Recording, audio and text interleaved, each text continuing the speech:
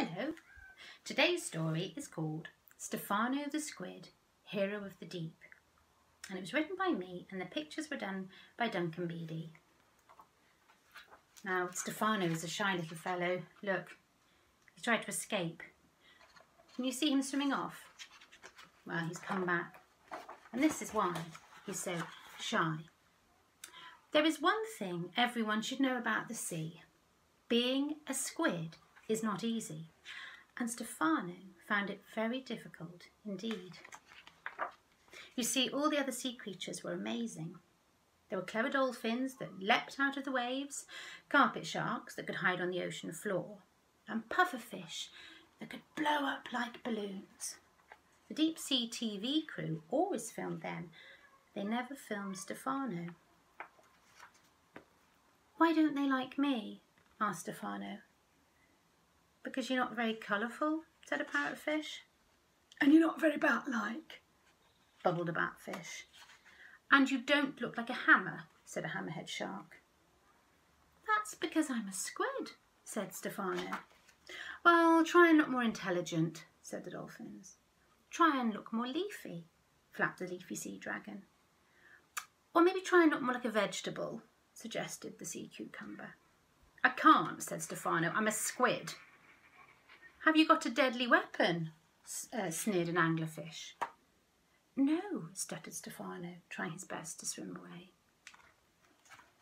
Stefano wobbled off and hid in a cave, and some divers swam past with their cameras. No wonder they didn't want to film him.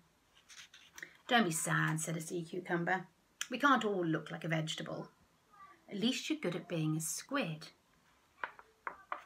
Just then, a giant squid swam past. The limpets stared at its massive suckers, and then they stared at Stefano. You're not very big, are you?" they said. Stefano blushed. "I'm a common squid," he said. "I'm supposed to be this small." "Never mind that," said a sea cucumber. "Look, there's a diver in trouble." One of the crew had got left behind. "He's running out of air," said a pufferfish. "Someone, do something," shouted Sea Cucumber. No one moved. "Stefano, do something," she shrieked again. "But I'm just a common squid," said Stefano.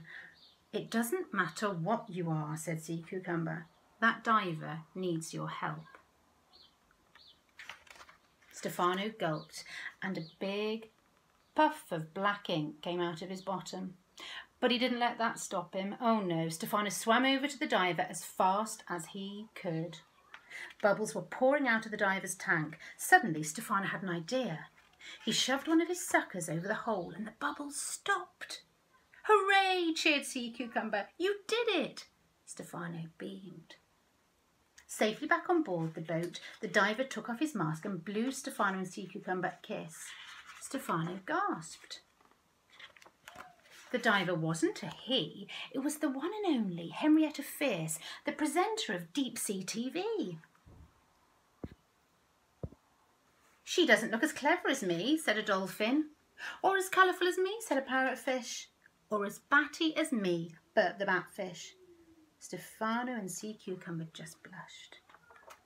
The next day, Henrietta Fierce and her film crew came back with all their cameras and lights. "Over here," shouted the carpet shark. "I'm the star of the show."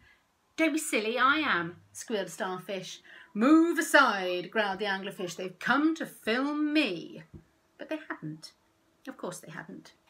Can you guess who they'd come to film? That's right.